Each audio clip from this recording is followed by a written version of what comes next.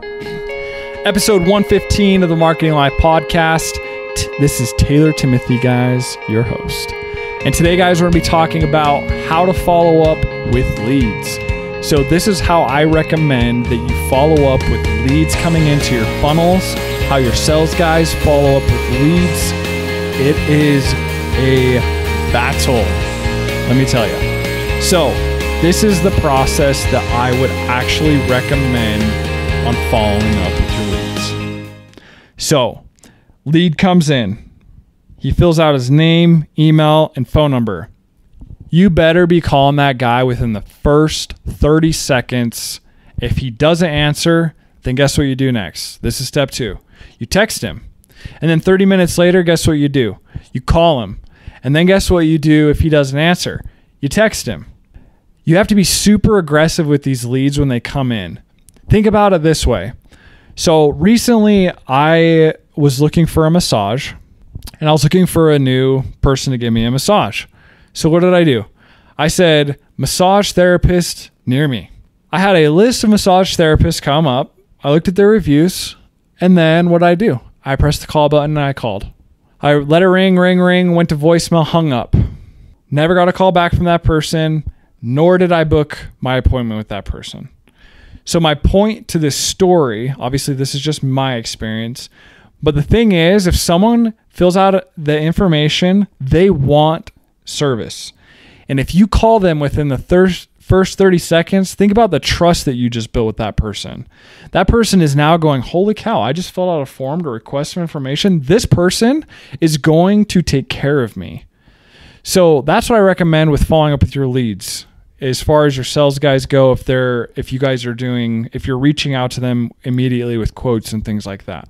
So call, text, and probably call, text like 10 more times throughout the week. Once they stop doing that, then what you're going to do is you're going to take them and you're going to put them into an email sequence. So the first email you're going to send off to them immediately, it's going to be what they asked for. So if you gave them a free offer, like a free quote or something, maybe it's an email saying, hey, we'll be reaching out to you shortly with this information that you're looking for. Or if it's a guide or a PDF or something, then immediately they're getting their guide or their PDF. Then what I recommend doing is a couple days later, you send them an email that talks about selling them. Like you're hardcore selling them. Like trying to just sell them with testimonials and like, we're the best and schedule your appointment or buy this right now. Hardcore selling. You're going to sell them, and then you're going to send another email a couple days later that's another sell, and another email a couple days later that's another sell, and another email a couple days later that's another sell. So you're going to like fire hose them with sales emails. Now some people might say, well, Taylor, what if he opts out? Well, then guess what? He wasn't interested in your product. That's how I look at it. So if people are opting out of your list, then potentially how I look at it is like, well, at least you're not paying for them to be in your CRM anymore, because CRMs can get expensive once you get really big lists. So that's how I look at it. Or they're not interested. Then following that, what you're going to do is you're going to send them off into the infinity sequence is what I call it. So we're going to stop selling them for a little bit and we're going to educate them. So we're going to educate them about why we're the best and how we can help them, and giving them tips and tricks on how to overcome stress or their problems. And you're going to send 4 of those emails in a period of a week apart. So in a whole month, you're just going to send them like cool content and educate them about just that you guys are experts in what you do. And then what you're going to do is email number 5. You're going to hit them again with a sell. And you're going to try and sell them again in email 5. And then you're actually going to repeat that sequence and go educate, and then sell them again.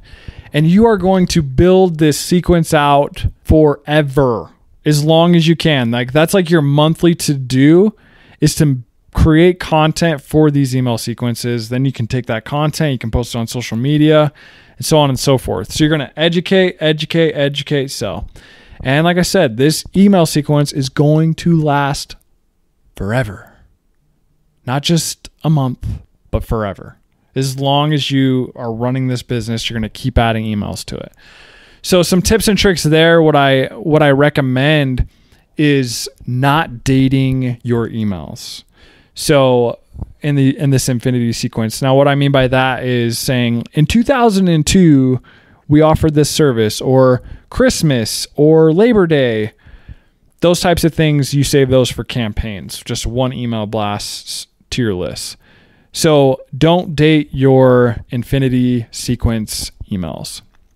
So that's what I recommend, guys, that you do to follow up with your leads.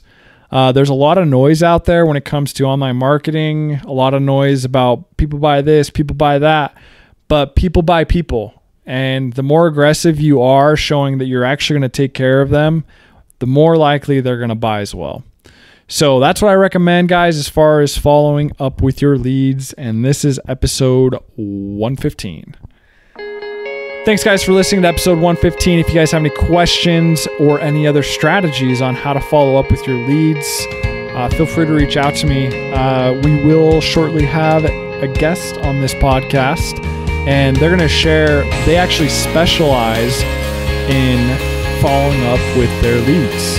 And that's all they do. They specialize in following up with people's leads. So you guys will hear that shortly from us. And other than that, guys, hopefully you have a great day, and